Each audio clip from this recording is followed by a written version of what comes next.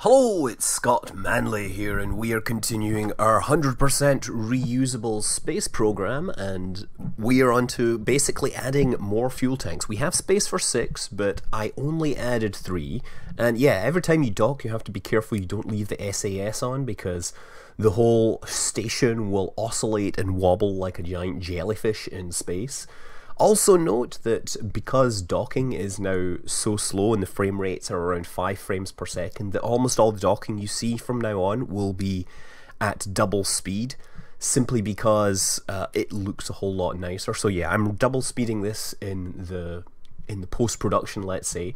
So yeah, that's us. Got 3 tanks. We're going to do a little bit of housekeeping because I don't really need that the little space tug up the back, moving it down and taking the opportunity to take a look at how beautiful this ginormous construction is in space. You see, we're going to bring down towards the back of the docking array. There's not much room for ships there, so it's a perfect place to hang things like these little tugs and space probes and other things that don't, have huge amounts of mass. They have to kind of slide in there between the solar panels and other things. And yes, one other thing I realized is that the limited crew we have up there currently have no way to return should there be a major emergency. So I built this nice space escape pod system. There's basically 5 of them kind of budded around this little thing, and it's very obvious now that I'm watching this at 2 times speed that I let this thing start drifting towards the station, but it wasn't obvious at the time when I was watching it at 5 frames per second. So I'm just, presuming that everything's okay and not realizing that entire spacecraft is in fact on a collision course with my very fancy solar panels. Meanwhile, the crew does his thing. He's going to have to do the docking. So he'll jump into one of the escape pods and fly the entire node using the RCS system. Now, the RCS system isn't generally going to be used for an escape, but it's a possibility, I guess, if you want to detach the whole block of 5 at once. Obviously, you have to make sure everyone's on board before then. But you can see they also have sepatrons and parachutes, the idea being that we will use these to deorbit our spacecraft and get ourselves back in. Look how close I'm coming to those solar panels. I think about now maybe I start to realize, uh-oh. Like, it's coming in there, like, oh, wait! Panic! I remember trying to figure out, turning on the RCS and then switching through to chase cam to make sure I didn't fire in the wrong direction. I only just got it, I think. You can see how close I was to smashing into my own solar panels. Such are the perils of space travel, eh? Meanwhile, the other dude's just kind of floating around. It doesn't matter if he bumps into the station. There's nothing there for him to bump into. So yeah, we're going to try and hang these on to the side of the crew capsule. Now, this one's going to be slightly more difficult to dock because the docking ports aren't aligned with the north-south axis, so it's going to be docking via eyeball. And again, just remember this is double speed, twice as fast, so that you can actually get an idea of what the real speed would look like, let's say. You can see the clock ticking away in the top left. It just looks a whole lot smoother when you do it double time, let's say. So we've just got it into chase mode, and we're going to try and eyeball where those docking ports actually are. And I have no idea what I'm doing right now, just floating around in ecstasy. Please don't stop me now. There we go, setting myself up. Now I shall wander in. Again, this is one of these times where I point out, yeah, it'd be really nice to have some sort of designator on the nav ball that shows me the orientation of those docking ports on the target. If I don't, this is the most obvious thing to stick on those docking ports. Actually, it doesn't really have the room to put 2 of them. There's those docking ports that were put there originally to kind of extend the crew quarters, but we can fit 10 people on this station, so I don't know what other crew we're going to be putting up here. I don't think we're going to be assembling a space army in orbit, at least not just yet. Maybe when we start going to war over the Keithian reserves, who knows. And yes, we will be proceeding to use Kethane in the future because it's going to be far easier to refill this station. Right now, those big orange fuel tanks are empty, and you're going to see the amount of effort that it takes to even partially fill these things. So they're just coming in a few meters ago. Few meters to go. Get in there. Dock up there. I think that was a touch. That was a touch, but nope, it's confused. Don't wobble. Oh, there we go. Excellent. Excellent. Now we have our integrated emergency escape system. There's definitely not going to be room for a second one there. Maybe we should rotate this to get it a little straighter, or maybe not. We'll probably be able to put another 5 on the other side if necessary.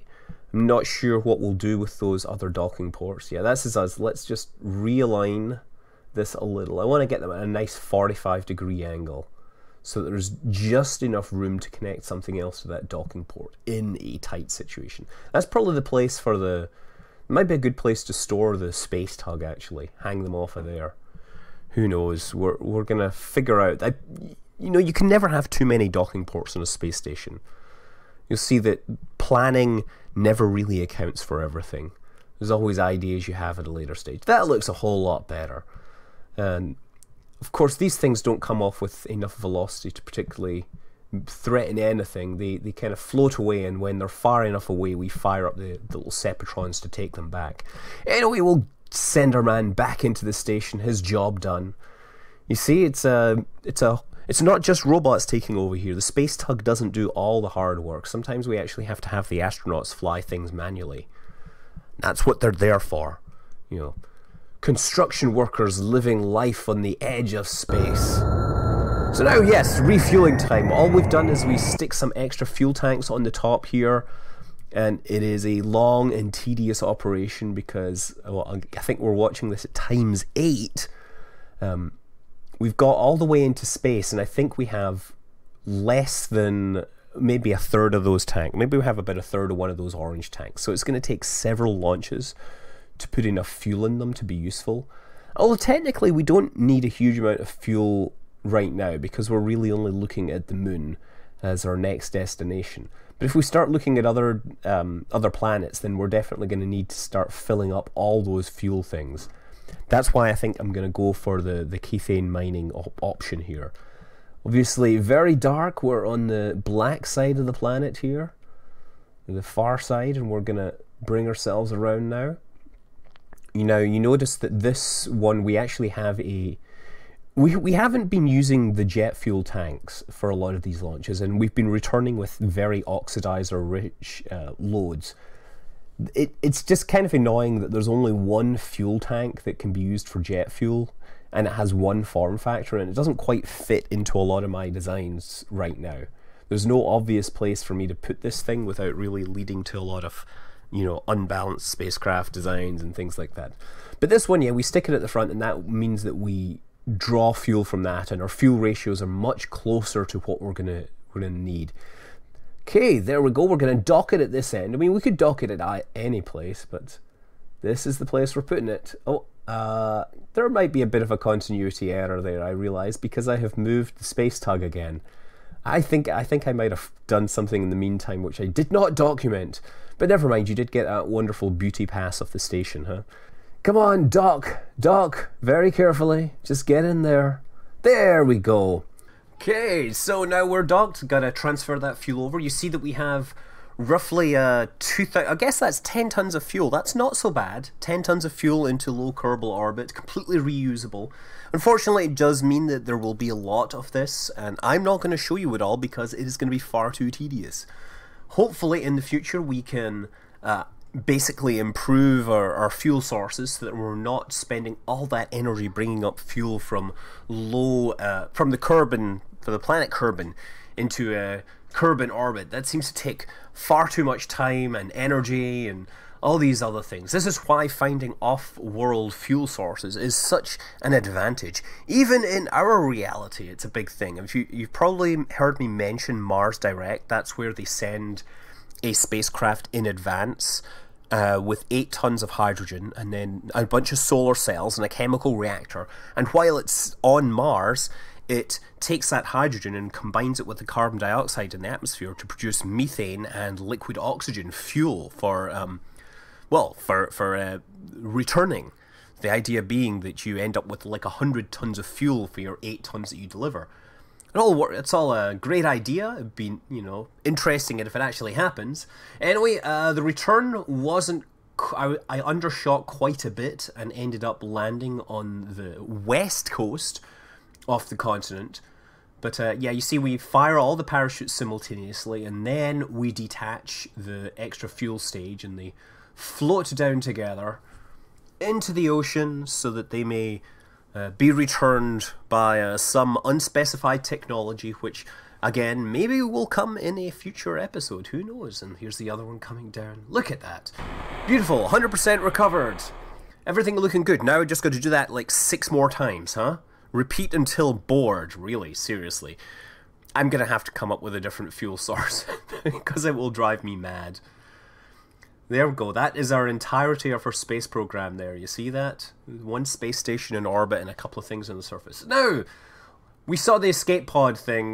We're just going to close out the video demonstrating how the escape pods actually work. I'm sure you can guess all this, but hey, we all like to see things firing and rockets going. So our astronaut is going to have to deftly maneuver himself across space into his little capsule. He can pick any one of these. Yes, he can pick any one of these, assuming that he has the skill to actually hold onto a ladder. That's very good. Again, that was being shot at double speed because we would be getting 5 frames per second. There we go. So we detach, and once we're far enough away from the station, we make some adjustments to the staging so that we just hit space and the Sepatrons will fire, and then we just need to orient ourselves along the retrograde vector. And for extra stability, I found that if you rotate it, roll it on the roll axis, and then fire the engines, that keeps it nice and stable, as opposed to other configurations which will occasionally cause it to turn randomly left and right. And given that this is your one shot at returning without getting out and pushing, never mind. Given that's your one opportunity, you don't want to mess it up. So there, it shoots off at about 100 meters per second. That's more than enough to deorbit it very quickly. And inside 5 minutes, we're in the atmosphere. By the time that 10 minutes rolls round, we're flying across the ocean to the west of the Kerbal Space Center. Not even that, the Kerbal's home continent in this case. And parachute deploys at about just past the 12-minute mark. This is a relatively fast way to get home. Good to do this kind of simulation testing, because then we know exactly how much oxygen we need to have on these spacecraft. We don't need more than an hour of oxygen, right? So we could make them even lighter, hypothetically. I mean, Bob, he can hold his breath if he overruns a little. And so as we descend back towards the planet, safe under our canopy of nylon or silk, we decide what to do next. And I think it is time that we should go for the moon. Build our space stations, build our space tugs, and we shall see you on the surface. I'm Scott Manley. Fly safe.